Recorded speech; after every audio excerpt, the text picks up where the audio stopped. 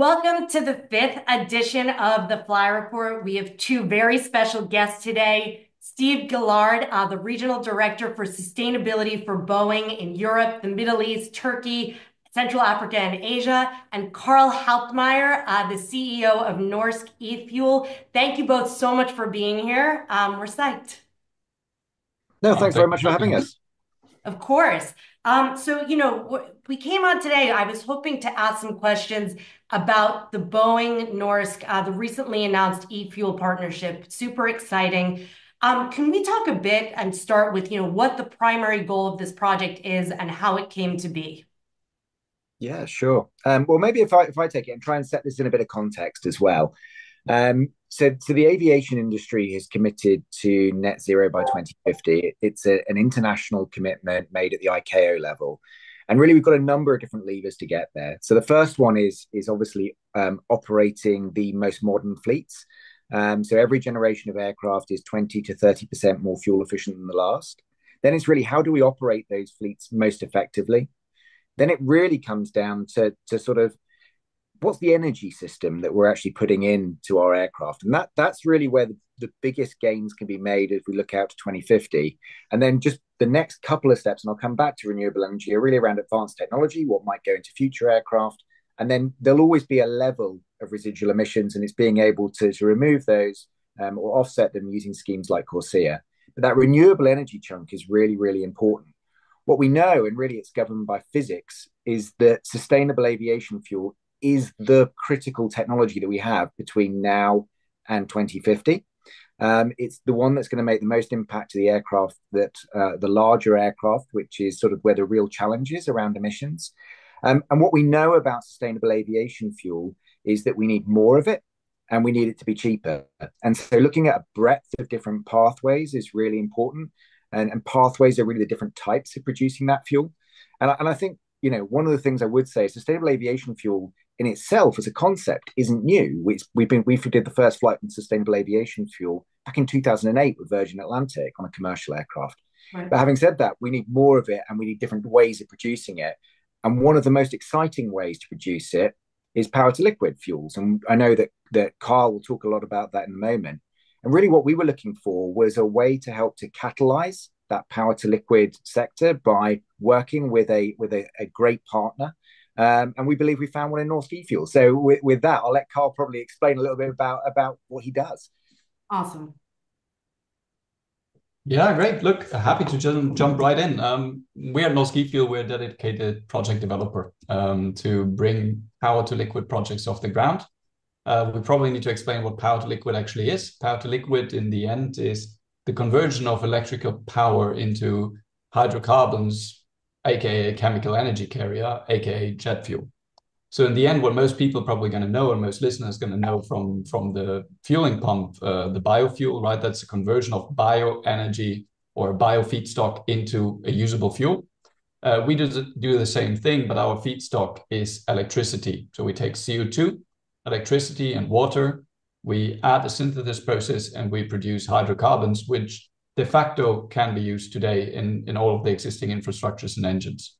So every liter of fuel we burn, which is a power to liquid fuel in the end, is a liter of fuel that you don't need to supply via fossil means. Yep. Got it.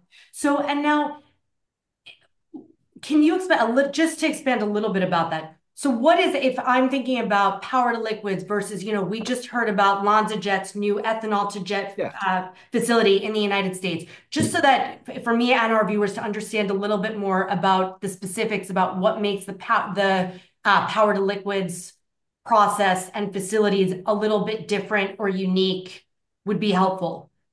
Yeah, if I take that sort of initially, and then I think Karl can provide some great sort of flavor and color around that. Yep. I think the reality is we're going to need all types of sustainable aviation fuel. It's not about picking a winner, but it's looking at how do we move forward. And essentially, the way to think of it simply is I think there are three generations of fuel. The first generation is really that made from recycled fats and greases. So that's really what is largely available today. It's called the HEFA pathway, and so you'll be able to see that that's really what's commercially available. The second generation is really what companies like Lanza are working on and others, which is looking at how do we use wastes, or how do we convert alcohol to jet. And really, we're starting to see that be commercialized, and we want to accelerate that commercialization. Right. The third generation is really power to liquid. What's exciting about that, and Karl will explain it far more eloquently than I ever can, is that in theory, if you have enough renewable electrons and you've got access to water, you can. There's no limit on the amount of fuel we can produce. So that's amazing. It's a really exciting pathway. We need a lot of renewable energy. But there are a few places in the world that are better than Norway to start that journey. Karl, do you want to take it from there? I think you've just said it perfectly, Steve. And in the end, I can only second it. It's really, I mean, it's in the word, right? SAF is a sustainable aviation fuel. So every fuel that can be provided, that can be used in today's airplane, that lowers the CO2 emission can be a sustainable aviation fuel. But then depending on the pathways, there's separate solutions. And the beauty of power to liquid is exactly that, utilizing electricity as the primary energy source, and then basically riding on the wave of cheaper renewable power throughout time, but also into the future, and the availability of renewable power, which in theory is endless. Right. It gives you a scalable solution that actually allows you to reach the decarbonization targets before you hit any feedstock limitations.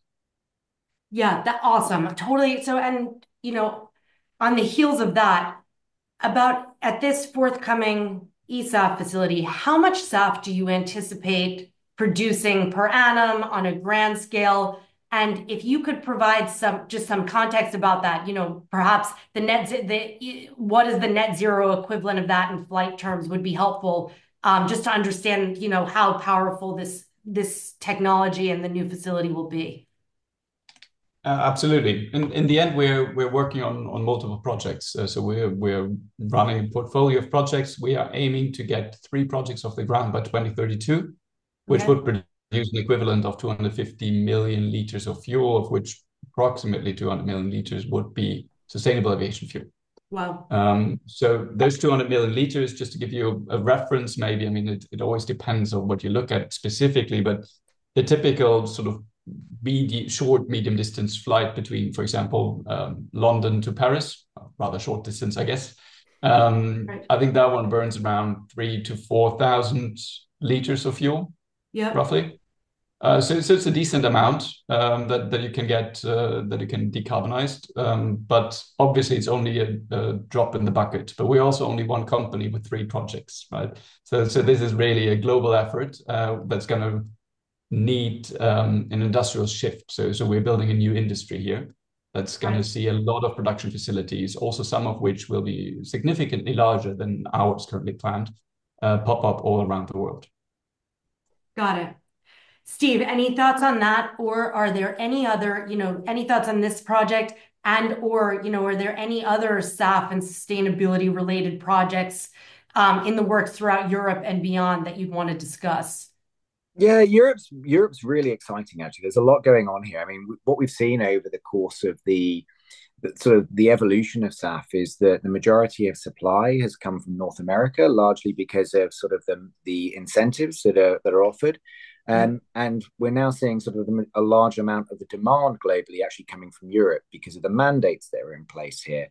I think what it shows, actually, and it goes to the point of, well, actually, how do we get SAF to scale more broadly, is that there's a number of different factors at play. So one, policy is really important. And, we tend to sort of categorize something as either a carrot or a stick. In reality, we probably need a bit of both to help to scale the industry.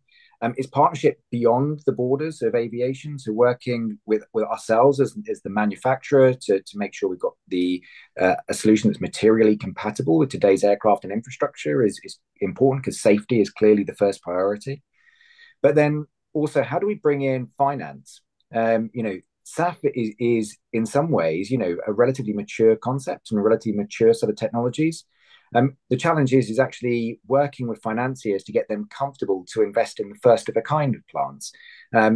Typically, financiers feel more comfortable sort of coming in later in the evolution and deployment of new technologies. We want to get them comfortable coming in now, because that's where the challenge is. So working very closely with our partners in the finance community to help them with that. And then obviously the end user, the aviation community, working really closely with them. So there's no kind of one sort of answer to how do you scale this, but it's working with all of those different communities together and across boundaries. And we did a flight back in November 2023 with Virgin Atlantic. It was the first transatlantic flight on 100% SAF on a commercial aircraft. And the CEO of Virgin had a really nice way of putting it. He said, what we need is radical collaboration. And I think that's absolutely true, is that radical collaboration across industry boundaries. And, and again, why we're so excited about working with Norsk e-Fuel to try and make things happen. Awesome. What have I not asked about this that I should have? Anything else? Anything else regarding the partnership, regarding, whether 2050 is still a realistic goal for net zero, et cetera? If you have an answer to that one, you know more than us. But I think maybe just to share some optimism in this. Yes, it's absolutely achievable, and I think just following up on what Steve said, it's not an easy task, right? It's a new technology that needs to be brought off the ground. Basically, you need to gain the trust of the investors. You need to prove that this is doable. But in essence, what we can say, it is doable, right? The technology is developed, and each and every component is commercially available. What we're doing is not reinventing the wheel. We're basically recombining existing technologies to create something new that fits our net zero targets. Right. So that is what we're trying to do. And our role here, maybe not speaking as Norsk e-Fuel, as project developer, is exactly what Steve has been mentioning or hinting at. It's we build up the collaboration, we build up the framework, the value chains, the partnerships surrounding a project in order to make it comfortable for everyone to move forward and do this leap of faith, do this first step and first of a kind. And I can assure you, the first step is the hard one, right? Once you see a few of these projects going live around the globe, and to be honest, I actually expect them to be in Europe first. You will see a snowballing effect. I'm quite certain. Yeah, for sure. And we do have the legislation in place that also favors the development. Yeah, and I was just going to say in terms of optimism. I think there's lots of reasons to be optimistic. I mean, this is an industry that kind of has been pushing the fuel efficiency piece for a very long time, as an example. And obviously, if we can reduce the amount of fuel that we burn in the first place, that helps. It's the first step in the journey.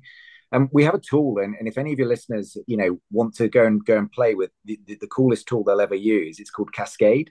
So if you Google Boeing Cascade, it will enable you to show what are the ways that we're going to plot that route collectively as an industry to 2050. It pulls out again the criticality of sustainable aviation fuel and why it is just so important. The independency between power to liquid fuels and the grid, we can play with that, but also really it just shows that this is just no one technology is going to get us there. There's a number of different pillars to this, like I talked about before. But again, SAF is key, and it's why it's just so important that we kind of work with partners like Norsk e-Fuel to accelerate the growth of that industry. For sure. And the economic factors we assume will start falling into place once the supply increases, because it seems like from what we're seeing, the demand's already there, if that's the right way of thinking about this. Yeah. Great. Well, on that note, guys, thank you so much for being here. This was really insightful. This is a really exciting partnership, and we hope to see you again soon. Thank you. The pleasure was ours. Yeah, thanks very much for having us. Thank you. Of course.